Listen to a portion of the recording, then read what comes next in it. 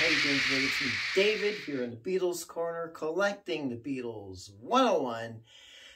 Today I'm doing this video a bit different than previous videos.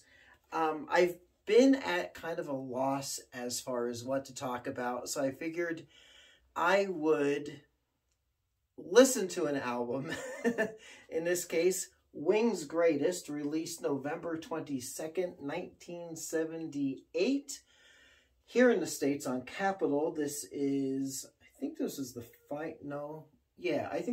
final Capitol label record, or maybe that was Back to the Egg. Anyway, one of the last ones. So I'm going to listen to it right now as I clean up and straighten up around here. Come back and tell you a little bit about it, what I thought of it, and because I have not listened to this album literally probably in over 30 years. So I'm going to give it a fresh listen. So let's figure it out. All right. Go on. Why don't you play your copy of it if you have it? We can talk about it together. I don't know. Anyway, here we go. I listened to it. I know so much time has flown by, but anyway, like I said, this was released November 22nd, 1978. First LP long play stereo album appearance of the following songs: Another Day, Junior's Farm, Hi Hi Hi, and Mall of Kintyre, which I realized it's a great song. It was a big hit. But, I don't know, I never cared for the song. I do appreciate it more now, the creativity behind it. But anyway, the song Live and Let Die makes its first Capitol Records album appearance. It was on the Live and Let Die soundtrack in '73 on United Artists Records. It's also released as a single. The song well, before I get into song selections, while I have it out, I was going to do a close-up video, but I'll just show you what we got here. So there's the cool Vanity record label on there. See that? Okay. And then the inner sleeve, I'm just putting everything back together as I talk over here. Record sleeve, nothing too exciting. Little picture there. And then shadow, or is it the back of it probably, on this side with the song track listings. And this is typical of 1970s issued record albums, is that they didn't really give you a whole lot.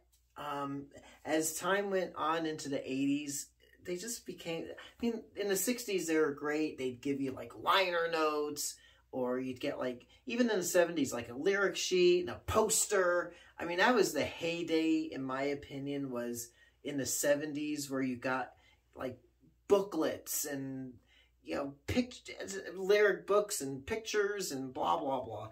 But by this time, it was kind of stripped down. Something neat on the back is the song listing, running order, with little facsimiles of the album covers that they came from, or just for the case of the singles, just promotional pictures, or maybe the pictures from the picture sleeves. I don't know.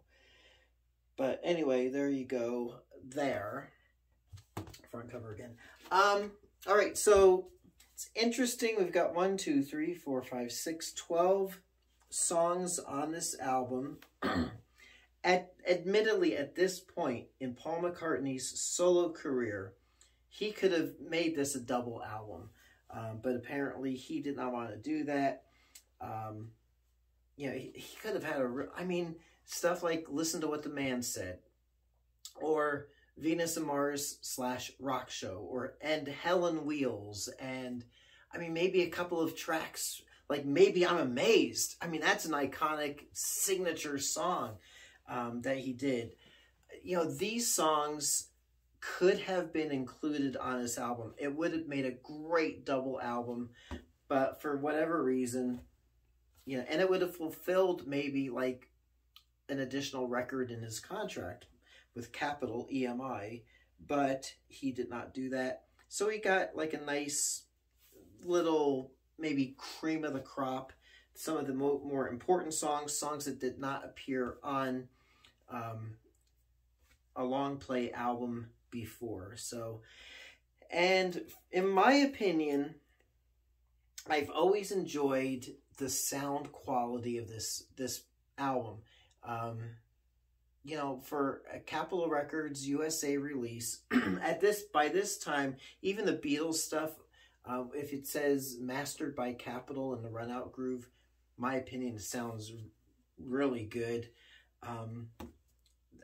They must have re-engineered stuff. I mean, it's a great sounding album. So there you go. Wings Greatest from Paul McCartney. I do want to spotlight a little bit more of their solo stuff. Maybe their, you know, the greatest hits albums from each of the bandmates in their solo careers. Just do that. This, of course, has been superseded by additional collections like All the Best, you know, various Paul McCartney anthology collections. But this is the first one, all analog, really nice sounding album. And it's nice to have in the old collection. So there you go. Until next time, it's me, David, coming to you from the Beatles Corner. We are collecting the Beatles 101. Until next time, I'll catch you on the flip side. Thank you so much for watching and have a great day.